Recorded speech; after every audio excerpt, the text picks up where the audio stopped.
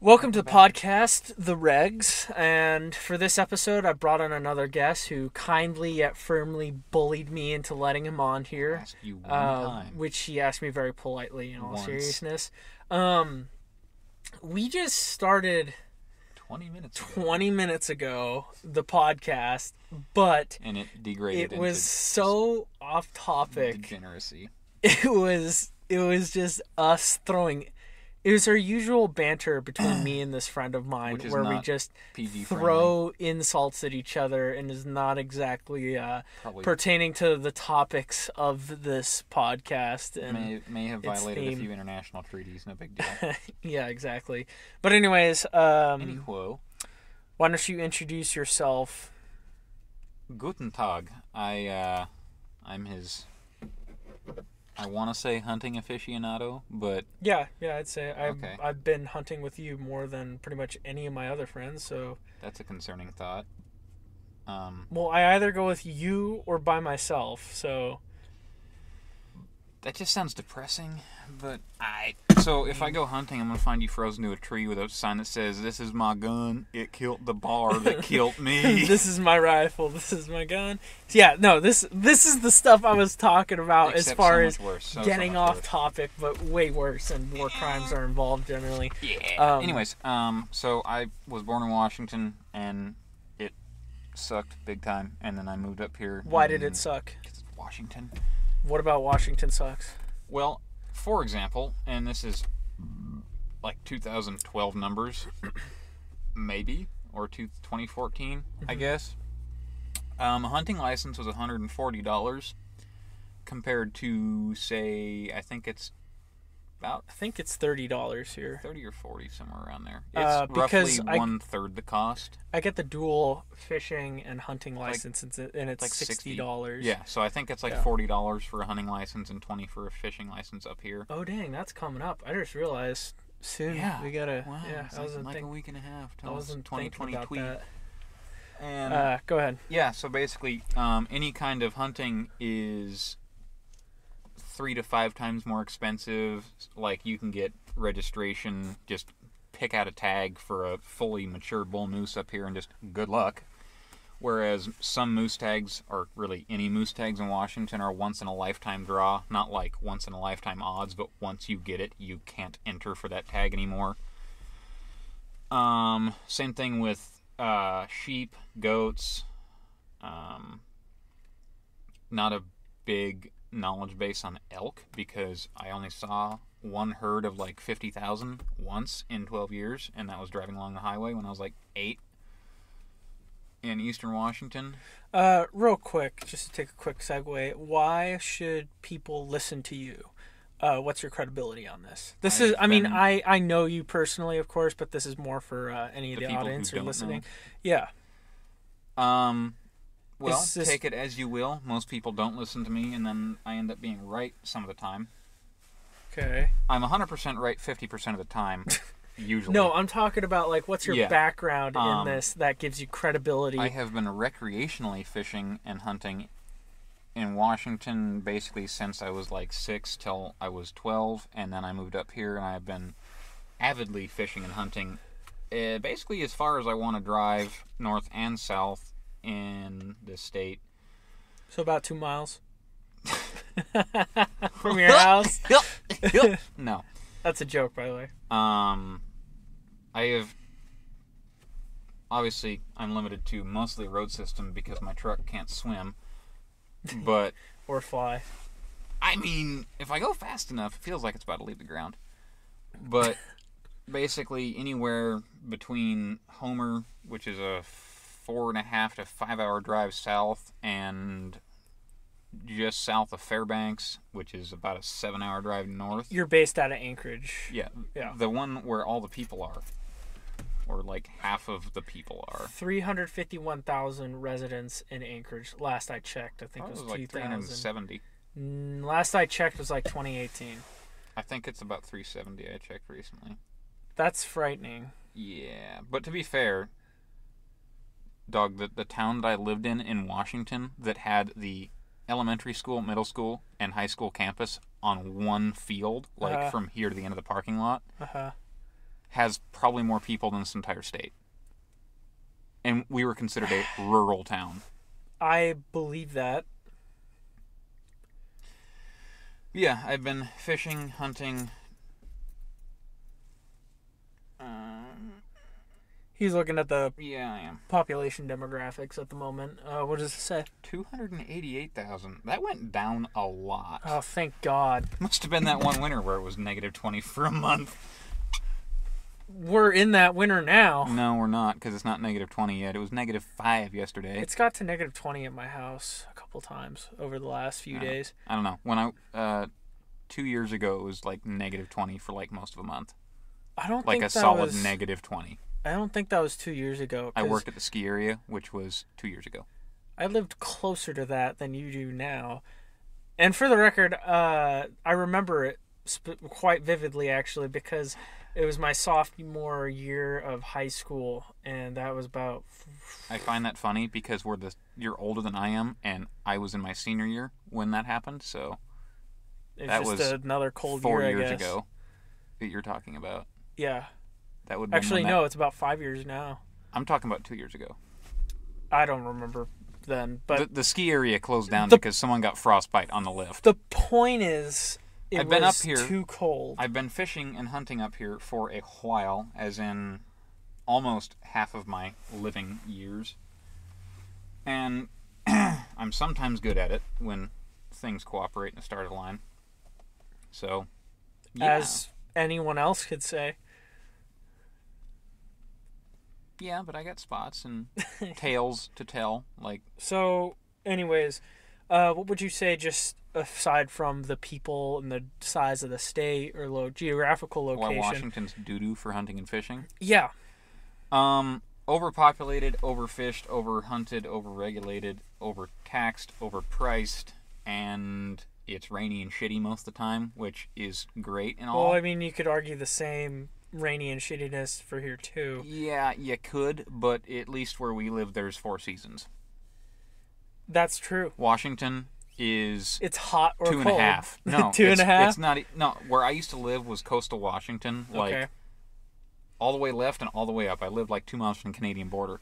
So here's how it goes. Let's just start March. So it's rain, and then you get to June and July, and then it's warm rain. You get like 3 weeks of like 90-degree heat. Mm-hmm. And then everything smelled like dead fish because I lived a mile from a beach, Mm-hmm. which was just... It had like foot-thick seaweed beds for like 50 yards on So each it part of the smelled beach. like low tide. It smelled like low tide in a microwave. Okay. Like someone microwaving tuna in the work microwave. It smelled like terrible Yes. microwave. low It smelled tide. like dead fish and seaweed. Which is So- funny, on a side note, which is why I always find Febreze, like how it's called like ocean spray, like air freshener I'm using. Because it's like, Yeah. that doesn't smell like death, No, it which is does what not. it is. Yeah. Ocean spray is not a good smell. No. It's at best salt. Like weird salt, dank salt. salty air. The only good air on an ocean is Not near not near land. No. But No. yeah, you had like 2 months at most where it was like 90 degrees, and then it went back to warm rain, got to cold rain. You had roughly 2 to 4 weeks of soggy, disgusting, wet snow that lasted for about another week, and then it just went back to wet.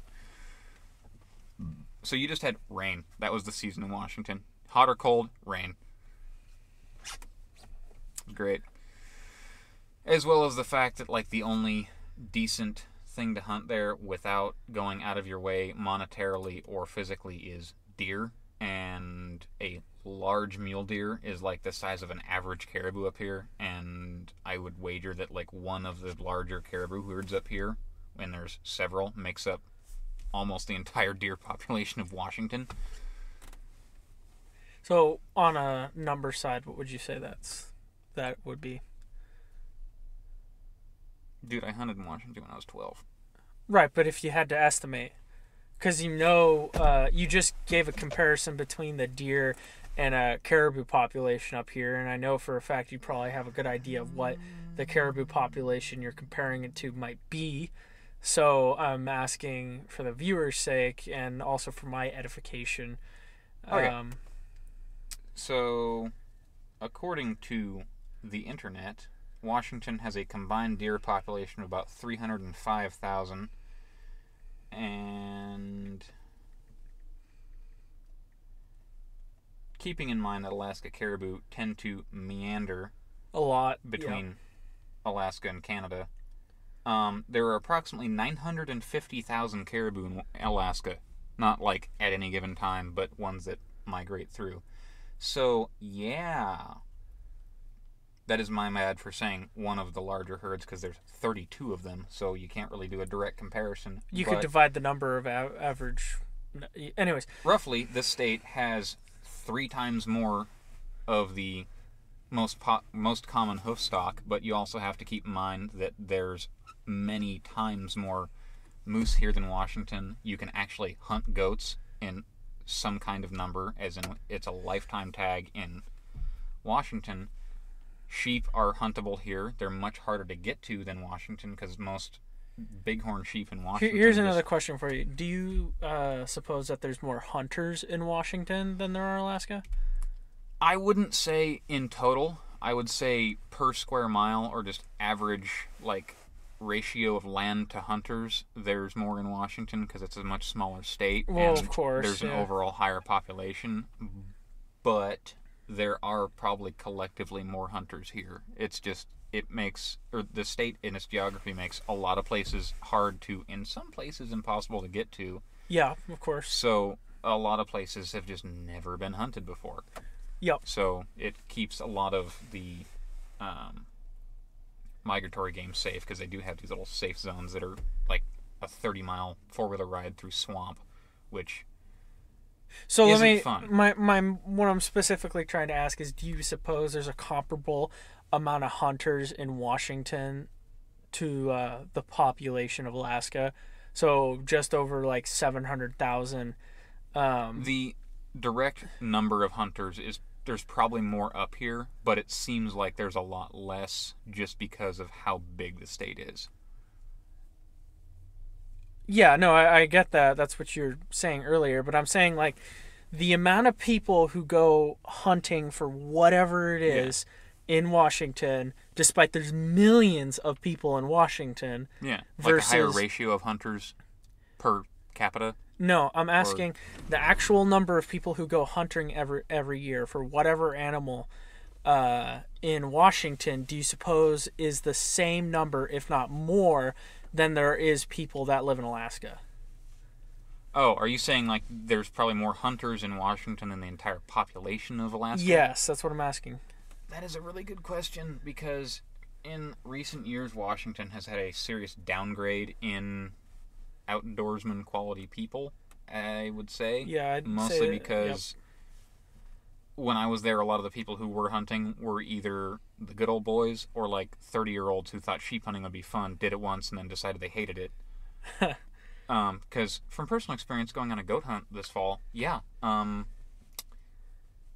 it's great until you have to do the work.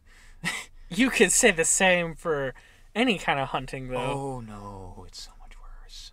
It's so much worse. It's so much more rewarding and amazing. Tell us about the goat hunt, then. I'm really curious. Well, because I don't know really anybody actually who does any amount of goat hunting on the mainland, but I know tons of people who do goat hunting on Kodiak. Is a little bit different, because generally... Oh, it's very different. Yeah, and even then, just not even the terrain, but just goat hunting there versus here. Kodiak, it's a really... right, but I'm not asking for a comparison. I'm just asking what your experience was here. I'm just saying it'll differ, so allow me to elaborate. Yeah, okay. We're 14 minutes in. We got a while.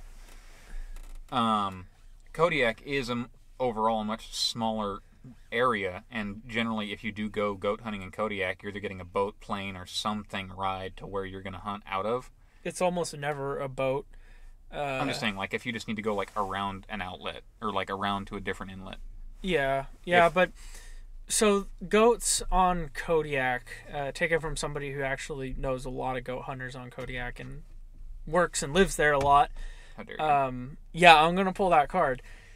I'm not disparaging that. I'm just saying that the trek to the base of the hill, or the starting point of the hunt, is potentially shorter on foot on Kodiak due to the fact that it's mostly mountains. There's not a lot of flat ground from what I understand. Yep.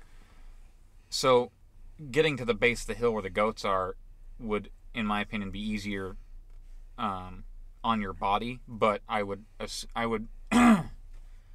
would not think it's a stretch of the imagination to say that getting up the hill to them is just as hard, if not worse, because of the nature of the terrain there and how steep and rocky it is.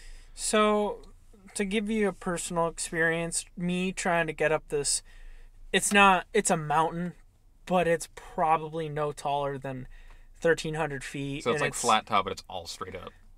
No, actually, it was like a perfect pyramid.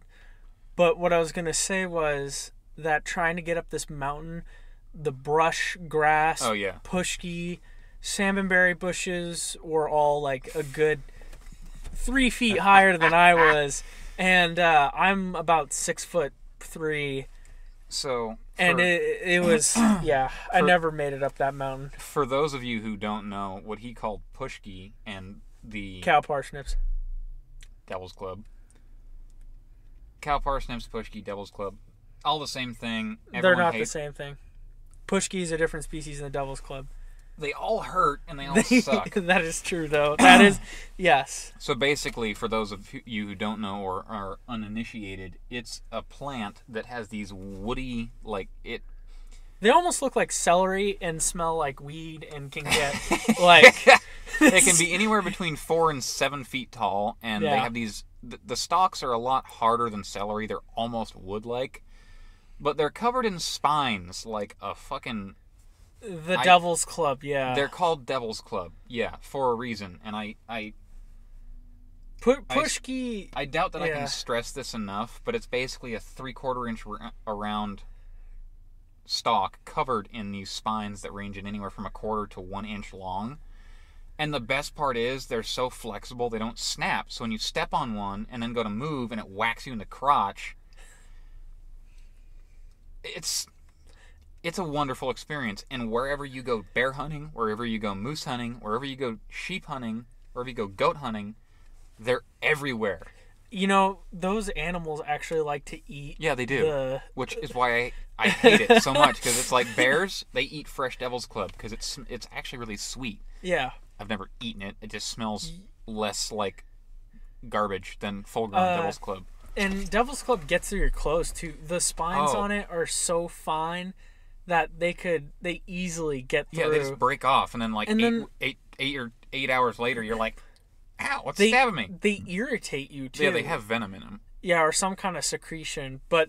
The leaves are the worst part, too, because the leaf is, like, totally smooth on the top, like just this big poison ivy-looking leaf, and then the bottom of it, all those little spines, they're everywhere. Yeah, I forgot about the leaves. You'll fall, and you'll just see the leaf, and you'll be like, oh, great, because we have a species of plant up here that looks almost identical, minus the spines. Pushki. That might be the celery-looking shit, like it's really easy to break. So let me tell you a little bit about celery. Not celery. Yeah, the 4-foot tall celery that we have. Yes. Because it's like quite a chance of me. Pushki. Pushki can get really tall, just as tall as Devil's Club, if not taller. They are toxic too. They'll cause serious rashes that will eventually scar over, and they'll cause blisters. Oh, we're talking about a different plant. And then oh, yeah, stinging nettles. No, that's another species altogether from pushki or cow parsnips. I've run through those and had like no ill effects. Yeah, some people they have effects on, some people they don't. For those lower 48 people who may or may not be listening to my unfiltered garbage, what he's explaining as pushki is basically like Devil's Club or not Devil's Club.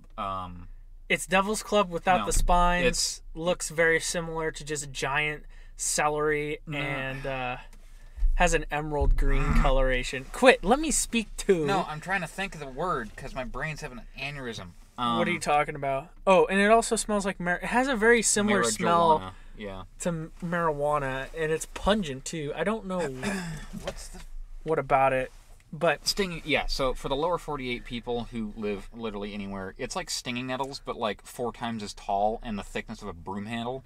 That's a good... It's a 50-50 chance if it makes you feel like your skin's on fire. And giant like leaves on it too. Yeah, which is funny because whenever I go to eat shit when I'm hunting, and I'm like, oh, I'll grab that. 90% of the time, I'm grabbing Devil's Club, and it just stabs the shit on my hand. I got a quick story to tell you. This is a true story that my coworker at one of the hatcheries I work at told me. When she used to live in the village, she would sell pushki, and we're doing this podcast in my friend's truck. And it's 8 degrees outside. It's getting colder, but she would take pushki, dry it out, and sell it to the cannery workers that would come to work in the summer they smoke that shit? as weed, and they would come back for more. Oh, Jesus. They were probably getting high, just the wrong kind. Yeah, exactly. Oh, Jesus. Exactly. That's wrong. Now, I think... Like, I appreciate the privateering, but damn, you probably gave somebody a really bad trip. Yeah, somebody... Like, yeah, this is weed. Why is it all stem? Why am I blacking out every time I smoke Why did I meet Elton John? Anyway, so my goat hunting experience, we went back, there's like a 12-mile trail on four-wheeler to this valley. And, quick question, what mountain range were you hunting in? Was it just these ones right here? Chugiak Mountain Range? Yeah, okay. It was Chugiak State Park, which has some pretty gnarly shit. But the planned schedule was about a week. So most goat hunting trips, you get to wherever your vehicles can stop, and then you hike several miles through the woods, a trail, whatever. Question, who did you go hunting with? My dad. Okay. It's usually a several mile trek to get to the base of whatever hill you intend on hunting, and thankfully we spotted a goat like a mile in, because this whole valley, it's a really narrow but pretty long valley, so we were just walking through the whole thing, and we find this goat that's like 1,400 yards up this cliff.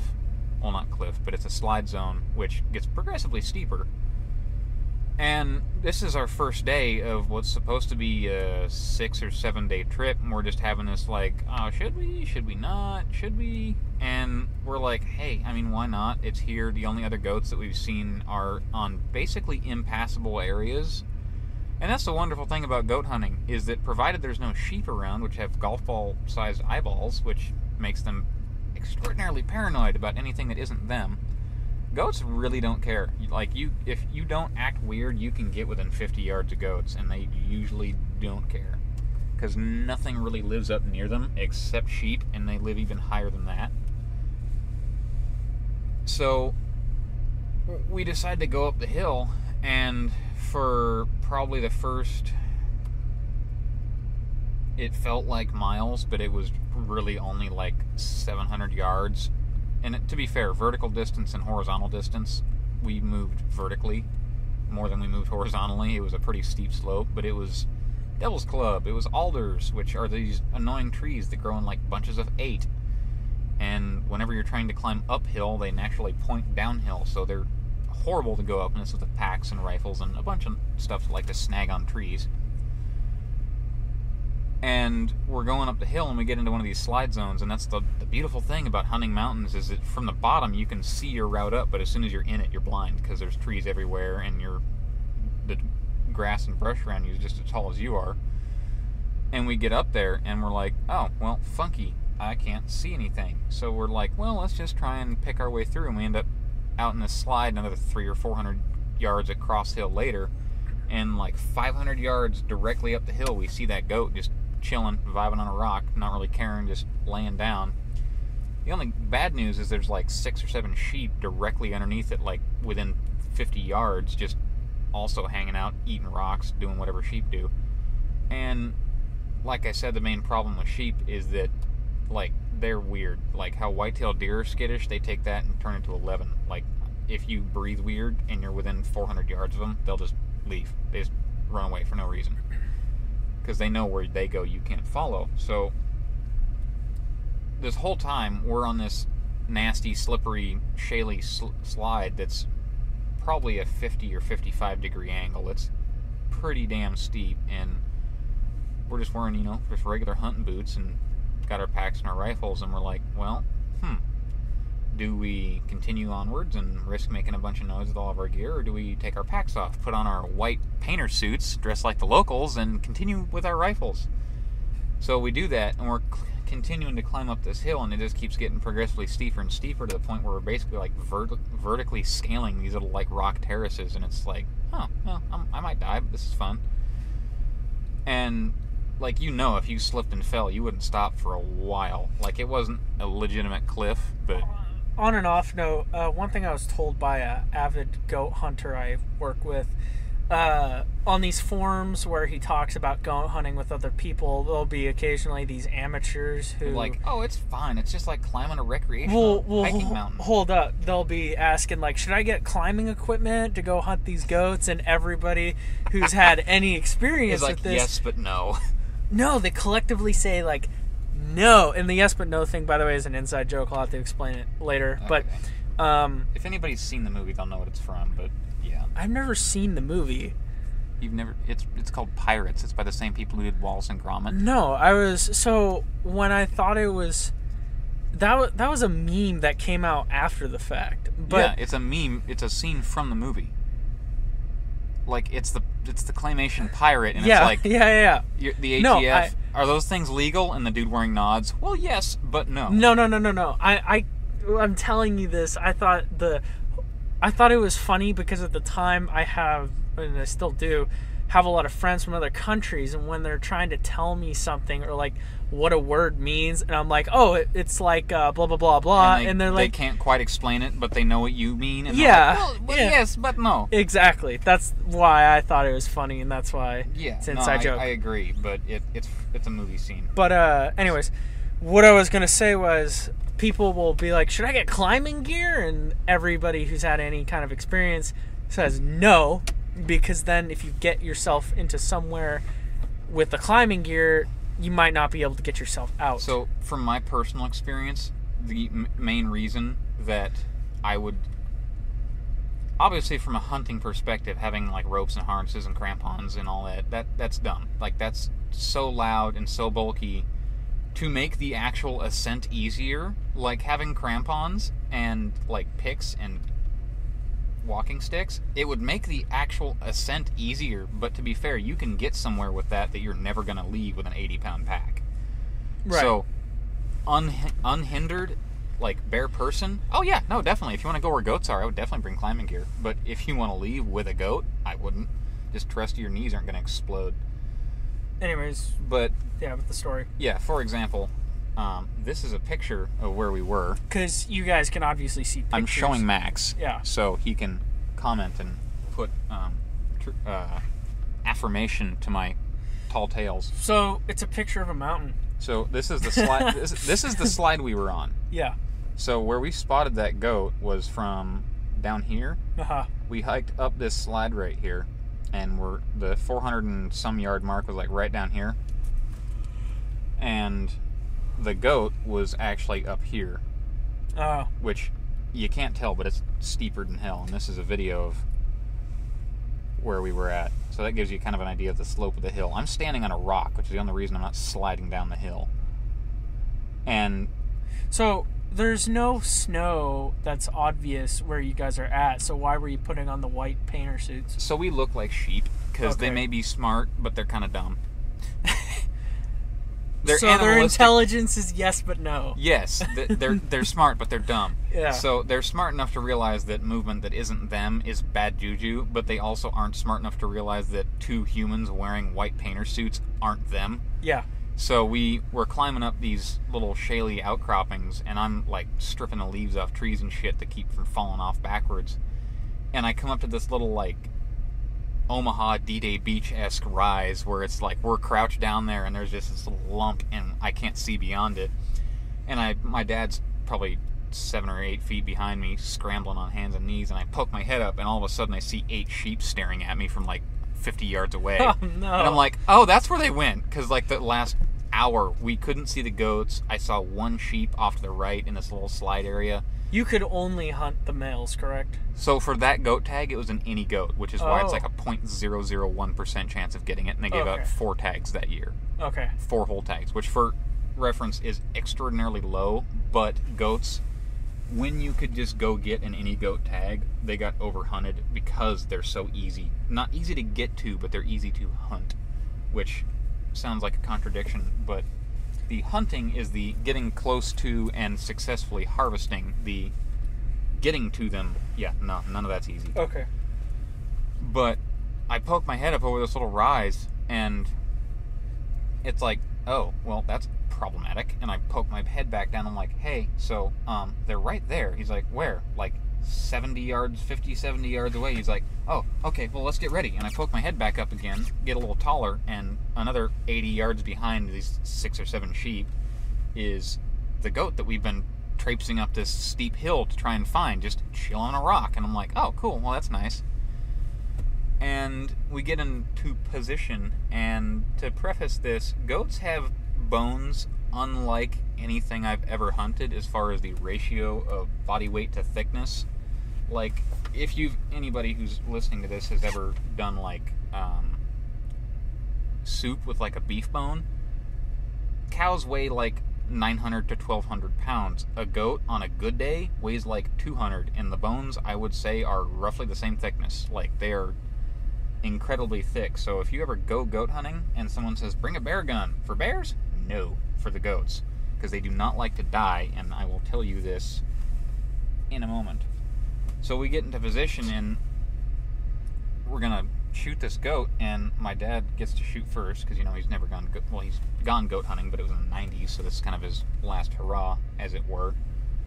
And he shoots, and I was supposed to be his backup shooter, but the goat's hauling ass across this slide, so I try and shoot it and just clip the brisket, like just zing it, and it starts to have a little hernia pop out because I just opened up the gut cavity. I didn't hit any guts, just opened it up, and it starts to pop the guts out, and I'm like, oh, well, nice, I'm gonna have to clean that. And then it runs around the kind of the bowl at the top of this slide right up next to the cliff face and stops behind this bush just staring right at it, so I can see its silhouette, and I'm talking to my dad, and I'm like, hey, I can see it, you want me to shoot it? And he's like, well, I mean, if you can see it, yeah. So I shoot it, and it drops again, and by this time it had been shot a total of 3 times, and it was still very much active. And I shoot it, and it falls off this little outcropping probably 6 or 7 feet straight down to the slide and starts tumbling down towards us, wedges itself in between a couple of trees, and we're like, cool, yeah, let's go get it.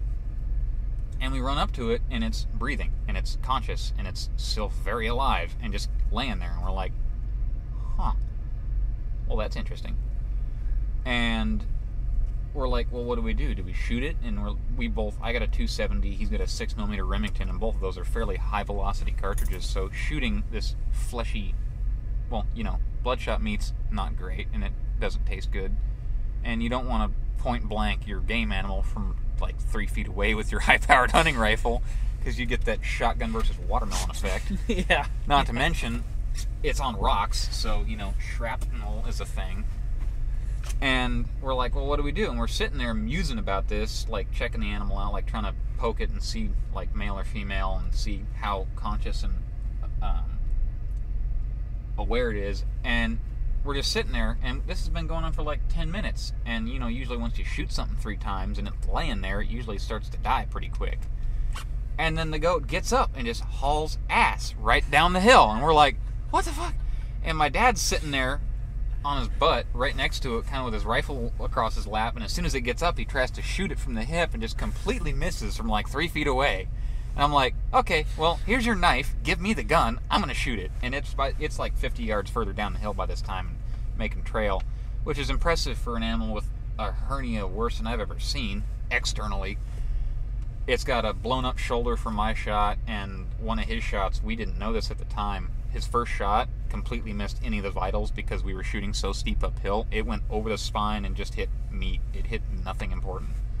So by this time, other than it dragging some extra hardware along the ground, it was completely fine internally.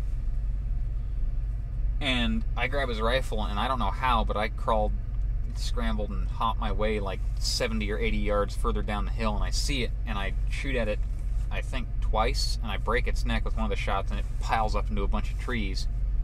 And by this time, we started going up the hill at about 10 a.m., and it was about 3 p.m. by this point. So, you know, the fun had ended and the work actually began. So we got this thing, And we're sitting there. We have no packs. I just have my knife. My dad dropped his in a bush and couldn't find it as we were gutting the goat. And it's like, I dropped it like a foot away from my foot. Where'd it go? And it was just gone. So we're like, oh, okay, this is cool. And ironically, bags of meat don't really roll faster. So we kind of just had this idea, well, like, our packs are down there in the bottom of that slide, so we could just, kick it down the hill. So we pull the goat out of the trees it was wedged in and just kind of go, eh. How big was this goat? I would probably say it weighed... Before we took the bones out, when we packed it, because we quartered it, so the spine and the ribs, we took the meat off the ribs, but the spine, the ribs, and basically that was all that was left. The pelvis, spine, and ribs were all that was left, but that probably weighed a good 20-30 pounds. So I'd say the whole goat probably weighed 150, 180 pounds alive. Okay. We took probably about 60 pounds of guts out of it. Okay. So yeah, probably a close to 200-pound goat. And we're like, well, I'm not going to drag this shit down this 800 yards of shale, so let's just kick it down the hill. So we booted it down this hill, and it just starts flop, flop, flop, just flopping down the hill, and it goes out of view, and I'm like, cool, I hope it ends up near our packs. The bear doesn't get it or something. Yeah, exactly, because we're in this slide, and there's a series of them, so if it makes it over the edge, it's going to be gone. Like, it's going to be in a different slide, half a mile down the hill, wedged between two trees, and we're going to have no idea where it is. And it's starting to get dark, so we're like, what the hell? And we start going down there, and we're basically like, you take a step, and your foot slides 8 to 10 feet through this shale, and then you take another step. You're basically skiing down this mountain. On rocks. Yeah, like if you've ever seen like people do mountain marathon or like mountain foot races or cross country, how they're like sliding down on the descent, that's basically how this was. And just a quick FYI, I do have to get going here soon. Okay. All right. You got like 4 minutes. Okay. So yeah, then we start to get down to where we think our packs were, and we're starting to get nervous because it was starting to get dark. It was like 7 o'clock at night, and we're like, God damn! I hope it's somewhere around here. And the whole time down, I've been joking. It'd be funny as if it landed like on top of our packs, man. And we get down, and my dad's like, "Huh, is that it right there?" And I hop down after him because my knees hadn't died yet. And I get down there, and I'm like, "Oh, cool! This is the goat wedged into this bush." And I'm like, "Nice!" And it was right where it was supposed to be. And I'm like, "Cool, where's our packs?" And then my dad makes it down, and he's 20 or 30 feet to my left, and he goes, "Oh, well, there's our packs." So the goat had literally flopped 600 or 700 yards down a mountain to within 20 feet of where we left our packs, which was great. Yeah.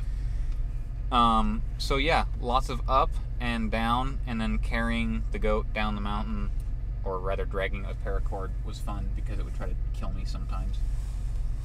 But hunting up here is entirely its own challenge, just separate from the game that you're going after and the scale of the endeavor. Like, the biggest thing you can get in Washington, to my knowledge, is a good-sized elk, and there's not a lot of the opportunities. And then you can get a 1,200-pound bull moose if you try real hard in a weekend up here. So, but would you say you have to go farther up here to find your moose? No. No? No. You can spend months of your life trying to find a big bull elk that weighs 1,200 pounds, whereas you could probably spend a couple weekends out of like Kinnick Flats and find a 50-inch bull moose. I haven't tried that because I don't want to carry a bull moose out of anywhere because they like to die in swamps, which is its own challenge. You had another experience with that, didn't you? I shot a 700-pound cow moose in 4 feet of water. You know, we're going to have to do a hunting stories. Because it didn't turn out like entirely hot garbage like you expected? Yeah. Oh, yeah. Well, thanks for the vote of confidence, everybody. No, we'll bring you back for another episode of hunting stories is what we'll call this. But, anyways. You should call your series the Regs and mine's the Dregs, just because it's like not as good, but still interesting. This is all under the series the Regs. Okay. I'm sorry. Okay. Sorry that I'm not sorry. Ha! Anyways. Anyways. Anywho.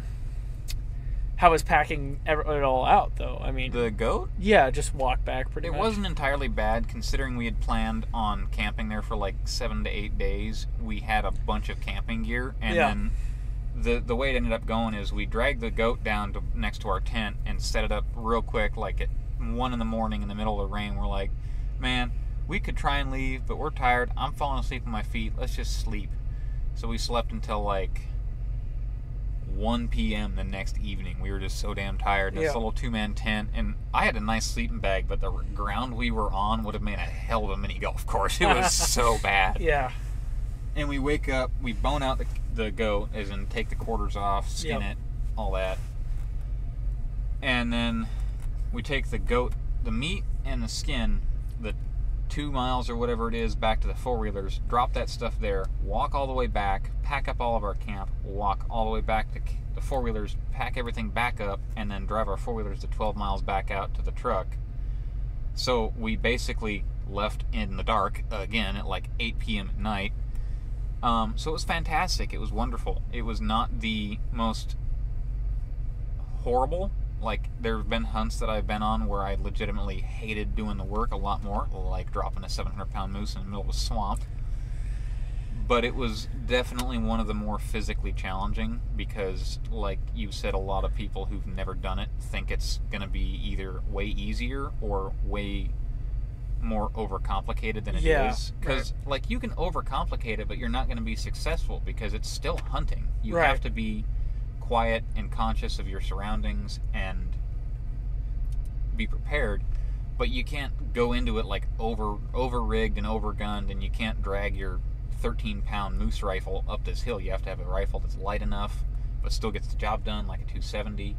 You have to have light camping gear, because if you're going to haul, like, while my tenure at the sporting goods location was relatively short, I did put my wonderful and now not so great employee discount to good use. So basically, when I was younger, ironically, when I was much smaller and much less physically fit, I was hauling like a 45-pound pack whenever we went out hunting, which is not bad, but it's not good either. Like, for a day trip or a couple of days, it should be a lot lighter.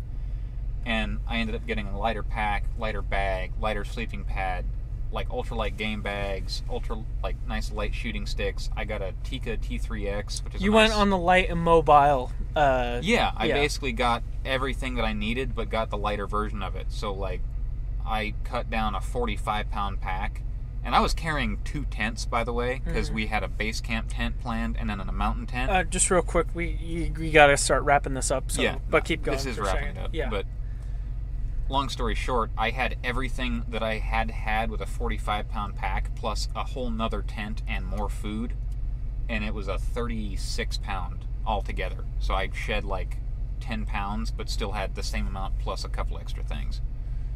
And I think my rifle is a couple pounds lighter than my 300 short mag.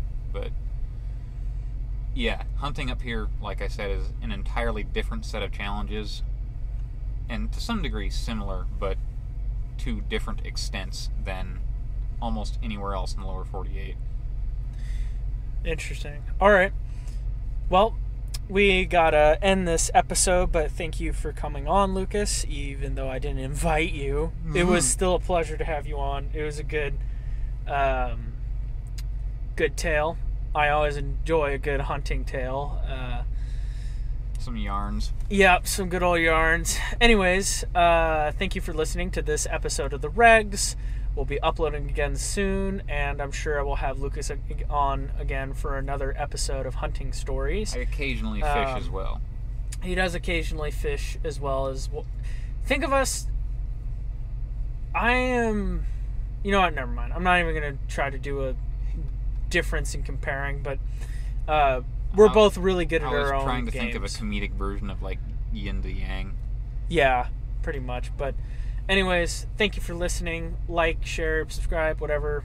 If you think something we said was wrong or not factually true, please say what it was in the comments, and we will double check, and I'll cover it in another episode, because I am always about learning something new if I don't know it already or get it wrong, and I'm going to volunteer Lucas for the same thing. So thank you for listening, and stay tuned for the next episode.